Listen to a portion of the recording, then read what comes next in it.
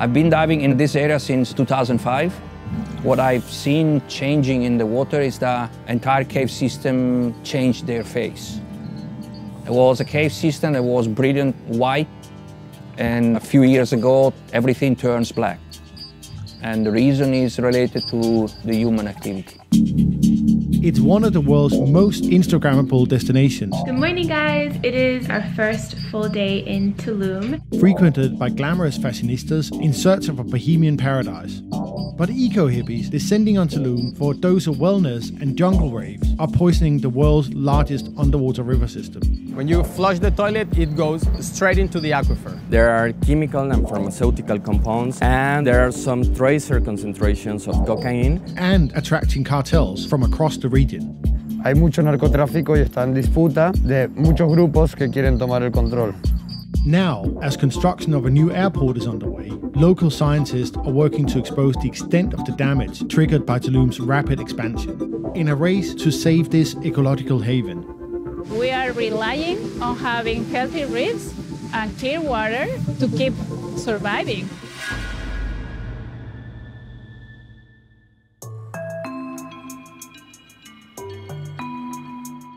We are going to the cenote named Tres Cruces. This is created by the rain.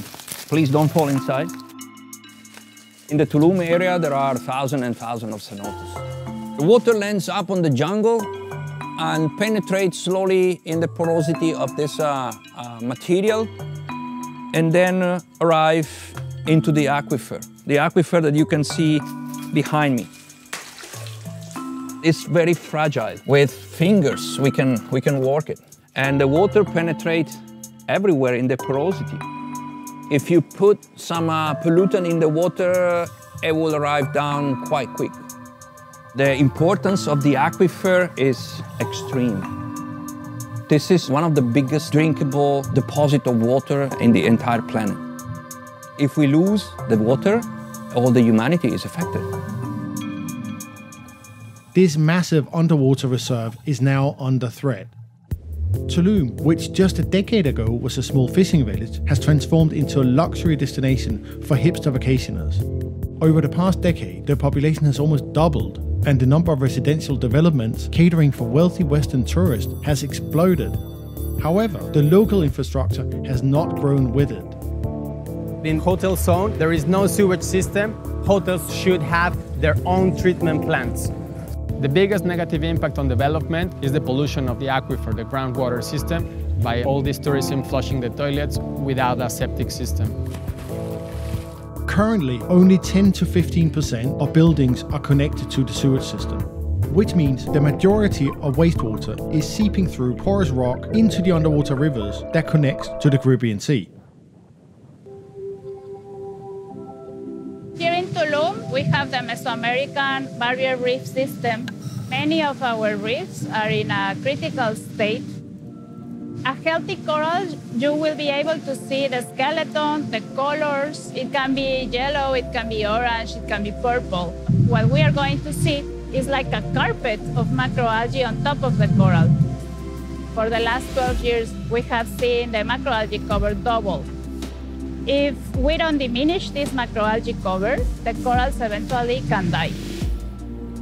This algae growth has been exacerbated by an influx of nutrients from the sewage that has overwhelmed local reefs as well as the inland aquifer, destabilizing the local ecosystems the water runs through. We are going to see a cenote here, and as you can see, it is surrounded by the mangroves. These kind of mangroves are typical in the Mexican Caribbean, and normally this kind of ecosystem helps us to treat the water in a natural way. And it's connecting the forests, the mangroves, the seagrass, and the coral reef. I think the worst thing that we have found here in the Tulum area and in the aquifer comes from nutrients, because the flush of the toilet, there are a lot of heavy metals. There are chemical and pharmaceutical compounds as ibuprofen, naproxen, and there are some tracer concentrations of drugs as cocaine that all of these compounds that were not there 4 years ago. tourist jumps into the cenote, they can swim between all of these kind of pollutants. If we have high concentrations of these bacteria that comes from the flush of the toilet, the people can get a stomachache and they can have skin problems because of this kind of pollutants. Tulum was a destination that was not described as a party scene. We are a small destination and we can't support that influx of people. Parties are done wherever, in the jungle, and of course there's a lack of sustainability, to say the least. Estamos aquí en Tulum, en el medio de la jungla, y esta noche vamos a tener una fiesta épica a la luz de la luna. Illegal jungle raves, advertised as rituals led by shamanistic DJs, are attracting partygoers. No se puede ver mi cara porque la policía, narcos y políticos persiguen a la gente que organiza eventos. La policía, pena de cárcel para organizadores, narcos, extorsiones. Traces of the drugs being consumed in Tulum end up in the natural water supply. La fiesta está cerca del cenote y cerca de cavernas de hace 65 millones de años.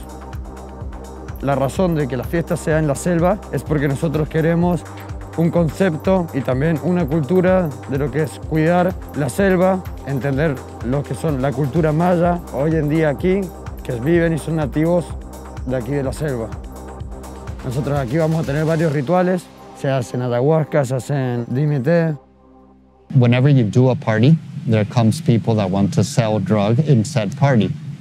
It affects us greatly on violence.